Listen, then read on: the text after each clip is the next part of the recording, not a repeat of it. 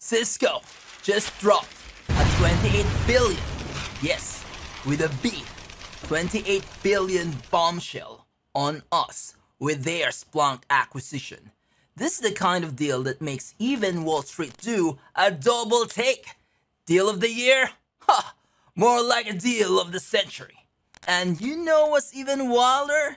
Cisco isn't done shopping. And who's next on their cybersecurity spree? This move isn't just about the numbers, you know? It's about Cisco's vision to evolve its software business. And for those who ever questioned Cisco's roles in cybersecurity, well, think again. They're not just playing with switches, routers, and wireless devices. Oh no, Cisco's got a whole arsenal, from next-generation firewalls to VPNs, IAM, XDR, NDR, email, DNS security, and even cloud security. They're like the superheroes of network protection. But here's the real game changer. Cisco is strapping on jetpacks and zooming into the next generation of AI-enabled security. It's like they're playing cybersecurity chess, while the rest of you cybersecurity companies are still stuck on checkers.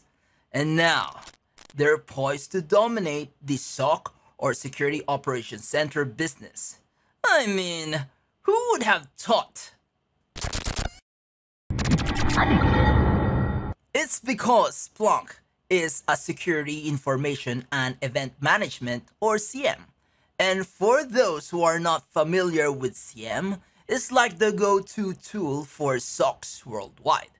It collects and gathers data from various sources, such as servers, application, network devices, etc. They then use this data to detect and respond to security incidents and threats. Think about Splunk as the rock star with VIP pass to any SOC party worldwide. Always there to save the day. Okay, so Cisco is basically tossing around 28 billion US dollars, like it's monopoly money. And that breaks down to roughly 157 US dollars per Splunk share. I mean, that's not just commitment. That's a full-blown dedication ceremony to becoming the pound-for-pound king of cybersecurity. So, will Cisco really rule the cybersecurity world? Or will they? Let's take a stroll down memory lane and look at some of Cisco's past cybersecurity acquisitions. Cisco acquired Network Translation Inc. in 1995 and brought with it a proprietary operating system known as Finesse, short for Fast Internet Server Executive. This operating system was instrumental in the development of the Private Internet Exchange, or PIX. PIX was introduced as a firewall solution that would later become a cornerstone in Cisco's cybersecurity offerings.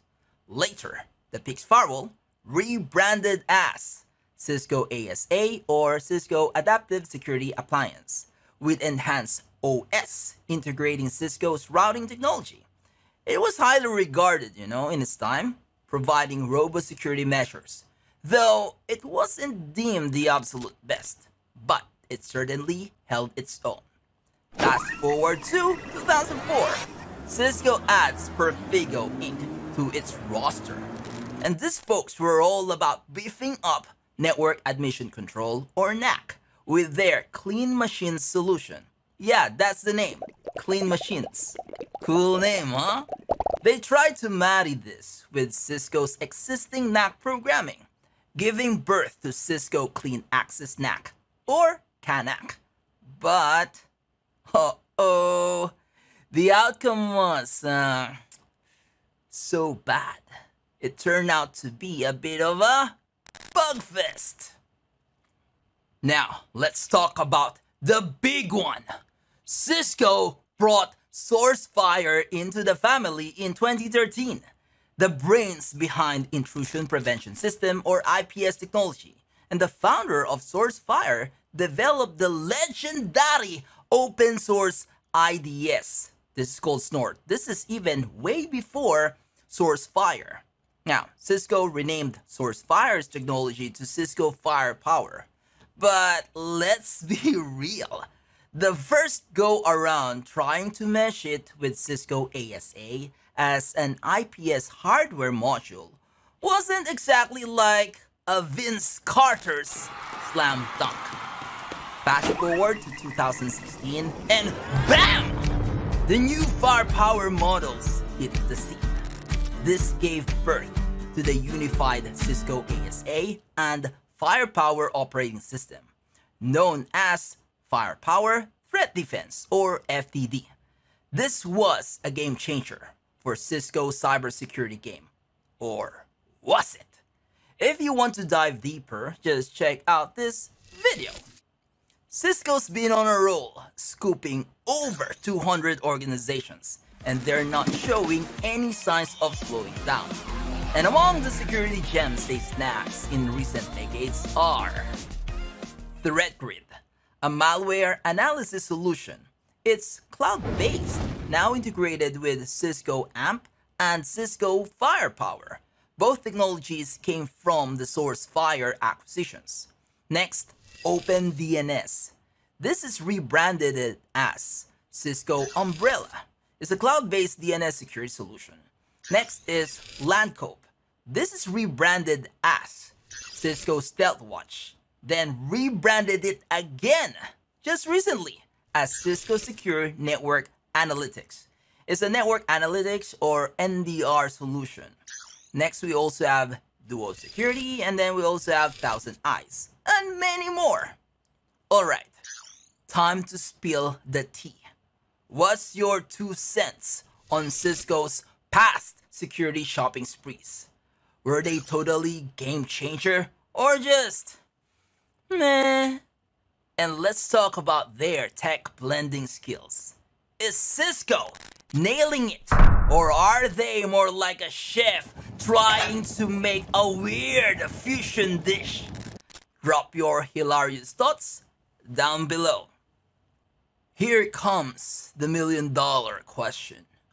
What's the future hold for Splunk in Cisco's Cyber Squad? Are we in for a smooth, seamless fusion? Or are we about to witness another tech soap opera? Or a tech Royal Rumble match? Let's get ready for the show. Because these topics got the whole cybersecurity tech world talking. And there you have it, folks. That's a wrap for today's not-so-average tech news flash. If you're vibing with the information, give that like button a little love tap. Hit subscribe and make that notification bell sings like it's auditioning for a talent show. Let's keep this tech party going here at Sticks Show.